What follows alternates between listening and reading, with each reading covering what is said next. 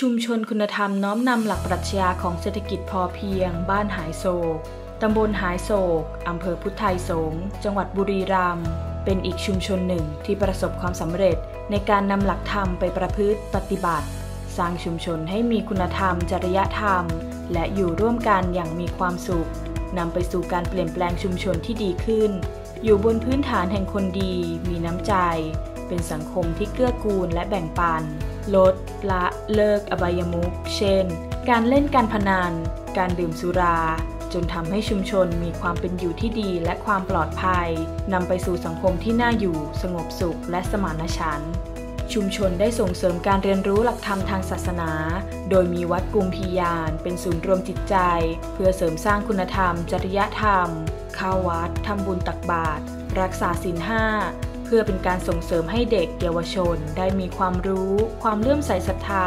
เข้าใจหลักธรรมทางพระพุทธศาสนาชุมชนมีการน้อมนำหลักปรัชญาของเศรษฐกิจพอเพียงมาปรับใช้โดยส่งเสริมให้คนในชุมชนพึ่งพาตนเองผ่านอาชีพที่หลากหลายได้แก่กลุ่มทอผ้าจักสานมีการทำเกษตรพอเพียงปลูกพืชผักสวนครัวเพาะพันธุ์ปลาและมีตลาดประชารัฐขายสินค้าชุมชน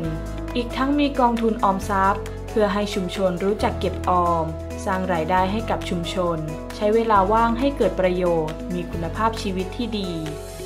มีการอนุรักษ์สืบสานขนบธรรมเนียมประเพณีและวิถีชุมชนตลอดจนภูมิปัญญาท้องถิ่นทำให้คนในชุมชนได้เรียนรู้ประเพณีซึ่งกันและกันไม่ว่าจะเป็นประเพณีทำกองบุญประทายข้าวเปลือกไหว้ศาลปู่ตาการอนุรักษ์ศิลปะการแสดงดนตรีพื้นบ้านฟ้อนรำรำไม้พองรำวงของก้าอีกทั้งมีกิจกรรมผู้สูงอายุเต้นบาสโลปปั่นจักรยาน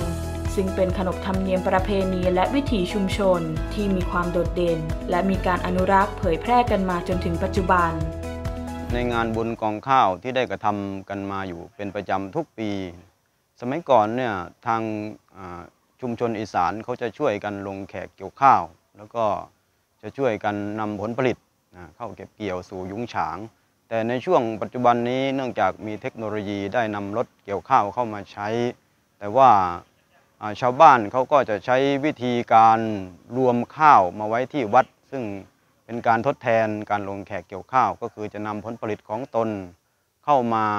บริจาคให้กับวัดมาถวายให้กับวัดร่วมกันพัฒนาและสร้างชุมชนให้เข้มแข็งประสบความสำเร็จในการนำหลักคุณธรรมมาใช้เป็นแนวทางการพัฒนาชุมชน